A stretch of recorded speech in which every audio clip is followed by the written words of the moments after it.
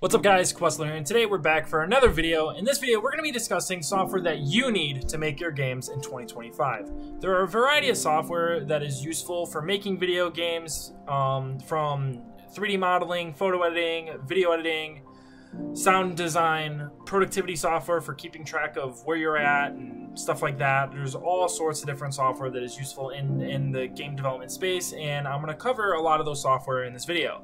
Another thing that we're going to kind of cover is also price. I know for a lot of indie game developers, price is very important, and determining whether or not you're going to use the software is typically up to the price because, as we all know, as indie game developers, we are on a very tight budget, and having to pay $500 a year for an Adobe subscription is not really what we can afford all the time, right? So more often than not, we have to find alternatives that are either one-time payments or not as expensive of subscriptions, right? Or just free outright. So we're going to be discussing that as well as we go through each of our software. So yeah, with all that being said, let's get right into this. All right, so the first piece of software we're going to talk about is game engines. This is the most important piece of software when developing your games. More often than not, you're going to be using a game engine to develop your game. Unless you're going to be programming your engine from scratch, you're going to be making your game from scratch in code. Mad respect if you're doing that. Then I guess you could just sort of kind of skip this part of the video. But for the rest of us, we're probably using game engines, right? We're going to be using Unreal Engine, Unity, GameMaker Studio, Godot. There's probably lots of other engines out there that you may be using to make your games. But yeah, I'm going to cover the four bigger indie engines that are more popularly used, but there are other engines out there that are available. The first one is Unreal Engine. Unreal Engine has a huge set of features, from animating, material making, scripting with visual scripting using blueprints. There's so many different features in Unreal Engine. It is a large engine. It is meant for making beautiful 3D games. You can also make 2D games in it as well, but it is really built for 3D, especially if you're really trying to make your game look really, really pretty with the graphics. Unreal Engine makes it stupid easy to have a very pretty looking game. Unreal Engine is very, very popular amongst indie game developers and AAA studios alike. It is a fully featured engine with lots of different features and tools to help you make your game. It is also worth mentioning that Unreal Engine does cost money, but not until you make over $1 million in revenue. Once you make $1 million in revenue, they will want 5% after that point. Once you make $1 million, you'll have to pay them a little bit. It probably is going to take a while to make $1 million off of your games, so you may never ever have to pay that. So Unreal Engine is free for pretty much all intents and purposes until you make that $1 million.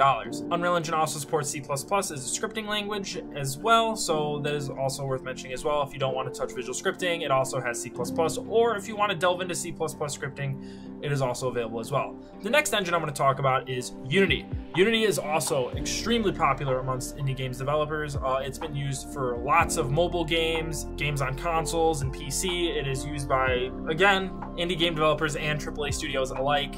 There's lots of games made by Unity. Here's a whole list of games on their page that's just full of games that have been made in this engine. Unity supports C# scripting, and it also has visual scripting as well. It also has a lot of different features and stuff like that to help you make your game, from material generation and all sorts of different tools in engine to help you develop your game. It is a very powerful engine. It does 3D and 2D. It kind of supports both, and you can make your scenes look just as pretty as an Unreal Engine in Unity. It is very powerful. It may take a little bit more work to get them to look that pretty, but you can still make your game look very pretty. The price for Unity is free until you make $200,000 in the last 12 months. So $200,000 within a year, basically, then you have to pay them a subscription. Eventually, like if you make $200,000, you'll have to pay for it. The next engine I want to cover is Godot. Godot has a lot of tools as well for making games in the engine. It uses C#, C++, or its own scripting language for scripting your mechanics and stuff like that into the game to program your game. It has 2D and 3D support, and it is open source, which is unique amongst the other game engines that I mentioned here, is that it's open source. So if you want to go contribute to the project and put your own coding into it, you can contribute to Godot. It's pretty cool. It's an open source engine, so that's pretty neat, and it's free, so that's nice also. So you don't ever have to pay anything for Godot. So no matter how much money you make, Godot is going to be free, and it's open source, which is a benefit as well. So that is pretty cool. The next one I want to talk about is GameMaker Studio. GameMaker Studio has visual scripting. I believe it also has another scripting language that you can use. I don't really know. I've never used it. It does have a price of $99 for Game Maker Studio 2. It does have a lot of tools and stuff in it. It is a very popular engine. It isn't free like the other ones, unfortunately, but I'm sure it is a powerful engine. I've never used it. It's a great option if you want to use that. If you like its tool set and stuff like that, and you like its layout and its simplicity, Game Maker Studio is a great option as well. So yeah, that's pretty much it for the game engines that I have listed here. There are many other game engines out there that are out there that you can use. Just a little bit of research. I'll have a link in the description to all the ones that I did mention to their website, so you can either go purchase them or download them if you'd like to use any of them. And yeah, with that being said, we're going to move on to the next piece of software. All right. So the next software we're going to be talking about is art and 3D modeling software. So whether you're making a 3D game or a 2D game, you're going to need some kind of way to get your art made and put it into engine, right? So you're going to have to use a 3D modeling software or an image editing software like Photoshop or something like that to make your artwork. If you're making a 3D game, it's likely you're going to have a 2D, like a photo editing software anyway, because you're going to need to make marketing material for your game if you plan on releasing it. So it's very likely you're going to be using that anyhow. But for 3D modeling software, Autodesk makes 3ds Max and Maya as 3D modeling software. They are paid subscriptions and they are very expensive. It's very likely you're not going to be using those, but they are there if you want to go buy that subscription for those. The other more popular one that more likely you are going to be using is Blender. Blender is free and it's free to use. There are lots of tutorials on it. It has 3D modeling, material like texturing on the models, and has animation in it. It is a fully built 3D modeling software that you can do pretty much anything you can do in 3ds Max or Maya in it. You can just do everything in Blender, and you can animate all your stuff, your 3D models, and add bones and stuff, and add your cool models to do all the stuff that you got to animate in Blender. It's a very powerful software. It does have a pretty steep learning curve though, but it is very useful. For 2D art, you're probably gonna, depending on the kind of art you're making, if you're doing like pixel art, you're probably gonna want to go pick up Sprite. There's other also free options like online for like pixel art, such as Piskel or other online tools. You can also use Photoshop or Affinity Photo to make pixel art as well. You just have to adjust a couple settings for that. But yeah, for Sprite, I would strongly suggest, if you're doing pixel art, I'd suggest picking that that software up. It's great. I use it. It's good.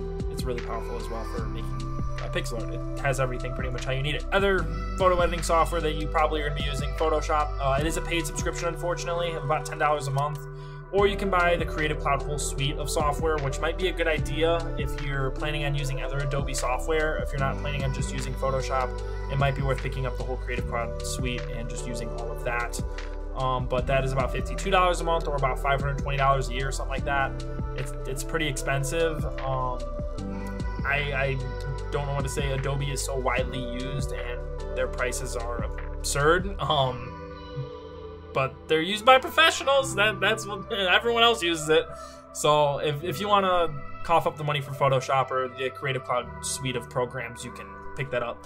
But I would probably suggest, if you're making a video game, you're probably better off getting away with the $10 subscription for Photoshop and just calling it a day.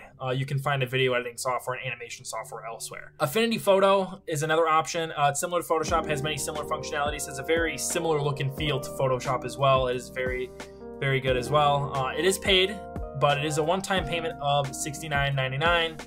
So that is worth mentioning if you want to have a Photoshop alternative that is just as powerful almost. And it is, very similar look and feel if you're used to using Photoshop and you want to cancel that subscription and get out of that whole ecosystem. Affinity Photo is a great place to go. It is very similar, it has a very similar look and feel, and you could probably follow a lot of tutorials and stuff like that are similar to Photoshop on Affinity Photo, and you can probably follow along pretty well. But yeah, Affinity Photo is a great option as well. Paint.net is another photo editor. It's free. It can do a lot of basic stuff. It can do a lot of the similar stuff as Photoshop and Affinity Photo, but it is free. Its tools are a little lacking in terms of what you can do. Can't do as much as the other two that I mentioned. I would probably suggest, if you're an indie game developer, to probably pick up Affinity Photo. But if you are absolutely on a budget and you can't afford anything, Paint.net is an option as well for making your artwork and marketing images and stuff like that, if you really need a free option. That's pretty much it on photo editing software. There are probably other options out there that you can look into. Just a quick Google search will probably help you find those. But yeah, that's pretty much it for 3D modeling and photo editing. More often, you're probably going to end up using Blender or Affinity Photo for all of your photo editing and 3D modeling needs, or Blender, Photoshop for those options if you're making a 3D game. If you're making a 2D game, if you're doing pixel art, Sprite, you're probably going to use that, or one of the free options I mentioned online, or you can use Photoshop or Affinity Photo to do pixel art as well. They're just as useful. You can use those as well. All right, so the next piece of software is audio editing and recording. Audio work and stuff like that is very important for game development, for developing your sounds and music for your games. This can really make the music and sounds can really make the tone and feel of your game really come to life and really help make your game have a certain feel to it. So having a DAW is probably really important if you're going to be making sounds for your game. I know you could probably get away without making sounds for your game, or you could use assets and stuff like that, which is a great option as well. But if you need custom sounds, you're probably going to want to look into getting a DAW. FL Studio is a great option. It's paid. It is fairly expensive, a couple $100 depending on which tier you get. But it's a great option for sound design and music making. It can do all sorts of stuff, and it has a lot of tools and stuff that you can build into it. Like that has like different oscillators and stuff like that you can play around with and make different sounds and stuff like that. Edit your sounds. It has all that capability. So that's pretty useful. Adobe Audition, if you are in the Adobe suite, and you're possibly going to pay for that Creative Cloud, the whole thing for $52 a month or $500 something a year, Adobe Audition is there as well for making sounds and recording sounds and editing the sounds and stuff like that. That is a wonderful option. Reaper is another DAW. It's paid. They have a free trial for it though if you want to try it out. FL Studio also has a free trial as well. It's worth mentioning that. But it's paid, and it's for making music and editing sounds and doing all that stuff again. They all have very similar functionalities, given that they're all meant for audio work. If you're looking for a free option, Audacity is a great choice.